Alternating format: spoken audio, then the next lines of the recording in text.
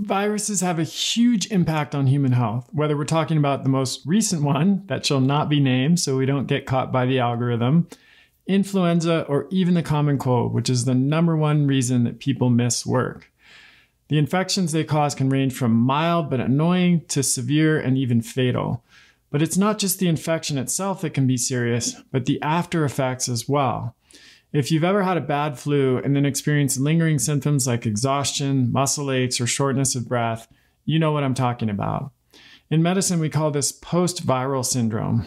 Like viral infections themselves, it can range from mild to debilitating and even life-altering.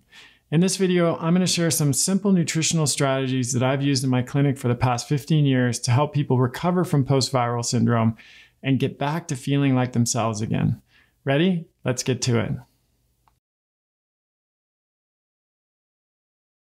Hey everyone, I'm Chris Kresser here with another Tuesday tip video for you. If you're interested in free tips on how to optimize your health, improve your performance, and extend your lifespan, hit the subscribe button in the lower right corner, and then tap the bell icon to get notified when new videos are available. Post-viral syndrome is an umbrella term for a wide range of physical, cognitive, emotional, and neurological signs and symptoms that vary in severity over time. It's poorly defined and we don't have good data on how often it occurs, but we know it can be triggered by many different pathogens, including Epstein-Barr virus, cytomegalovirus, human herpes virus, enteroviruses, and more.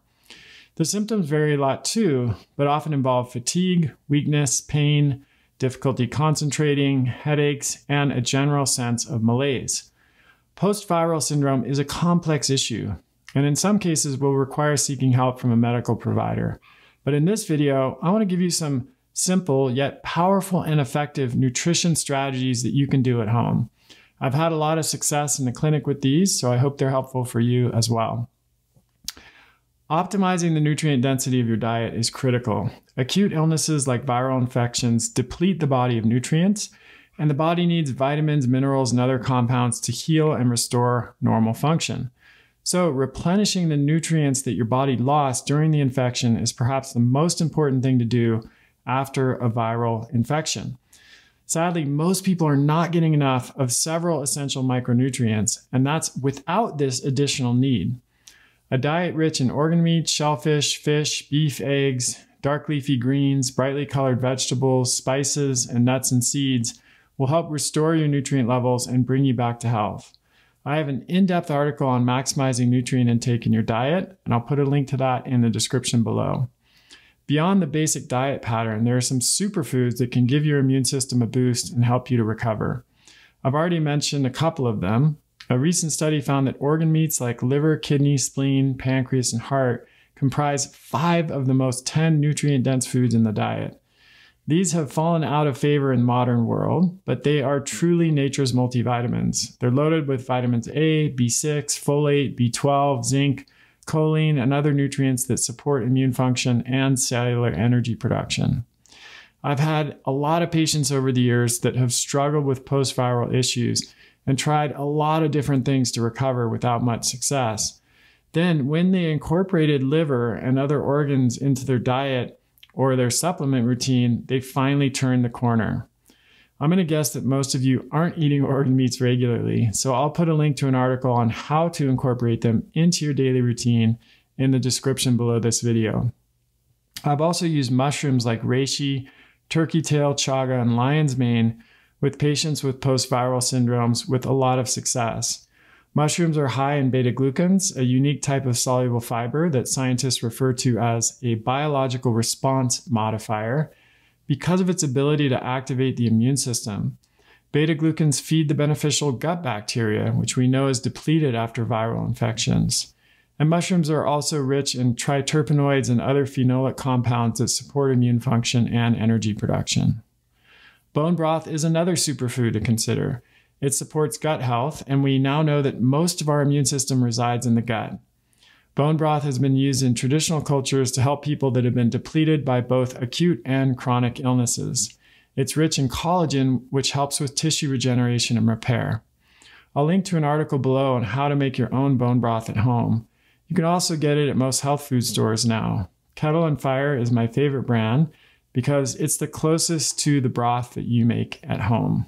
Garlic has both immune-boosting and anti-inflammatory properties. It's a vasodilator, which improves circulation and allows immune-fighting molecules to get where they're needed.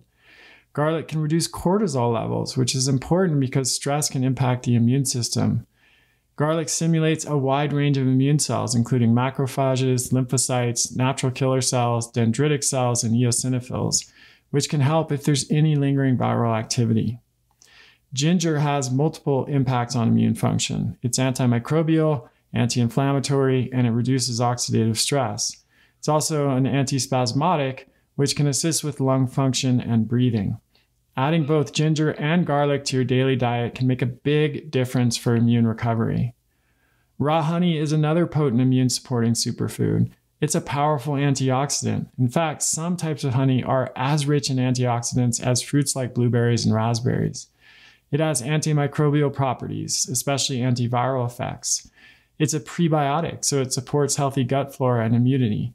And it's anti-inflammatory. It inhibits the COX-2 enzyme, which is the same pathway that ibuprofen works on. The last superfood I want to talk about is green tea. The active compounds in green tea are called catechins, and the best studied of these is epigeiocatechin, or EGCG. It's a potent antioxidant with antimicrobial and immunomodulatory properties. It enhances the proliferation of T lymphocytes and improves cytokine production. So drinking green tea daily or taking EGCG in supplement form can have a potent effect on immune health. I found that all of these nutrients and foods, especially when they're combined, can have a big impact on post-viral recovery. Make sure to check out the links in the description for more information on how to put this into practice in your own life.